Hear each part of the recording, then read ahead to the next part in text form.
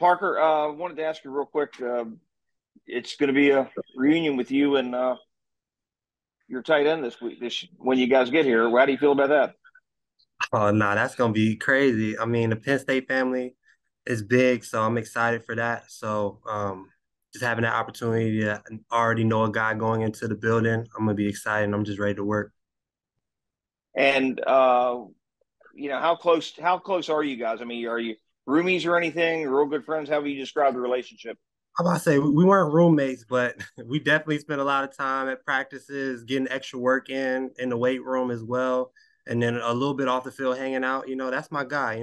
We talk a lot, so I'm excited to work with him. I know he will too. Thanks. I will go to Demetrius and John Shipley. Hey Parker, congrats. Just how much contact did you have with the Jaguars before this election in the pre-draft process? I believe I only talked with them maybe once or twice, just a couple times. Got a chance to meet a couple people, a couple scouts. It was a great opportunity. I was just excited for this moment. I'm ready to go. What did they say they liked about you, and what do you think you bring to the table?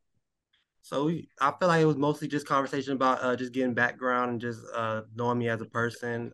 And then, maybe they turned the film on, saw some opportunity there. So I'm just ready. I'm excited, just blessed, and I'm ready to go. How would you describe your game? Just a versatile, a dynamic player, to play outside, play the slot, and also be able to go into the backfield as well. I feel like I can help this offense a lot, and I'm just excited to work with these guys. Awesome, congrats again. All right, we'll go to John Shipley and Mia O'Brien. Hey Parker, congrats. Just with coming to a team that has so many established receivers, guys like Kirk, Calvin Ridley, Jamal Agnew, Zay Jones. I mean, just how cool is that for you, just as a receiver, knowing those are the guys you're going to be around? Just being able to play around vets like that, it's just opportunity, what I'm saying? Great chance for me to learn, say grow as a player, develop, and I'm ready to embrace that and just ready to see where my role is. Thank you. All right, we'll go to Mia O'Brien. Hi, Parker. Congrats. Without going into detail, but still giving them obviously their flowers. How do you think now playing in a Doug Peterson offense versus the one you played in Penn State and the competition you play against in the Big Ten, how do you think that'll elevate your game? I know, just being at Penn State, we learned a lot, as far as Coach Franklin does a really good job teaching us situational football and understanding it that way. And then on top of that, with Mike Yurcich, he's very detailed with his concepts and his offense. So I feel like having that opportunity will help me and elevate my game, and I'll be ready to adjust whichever way I need to. I've also seen some comps floated for you that you could potentially be used like a Debo Samuel. What do you make of that?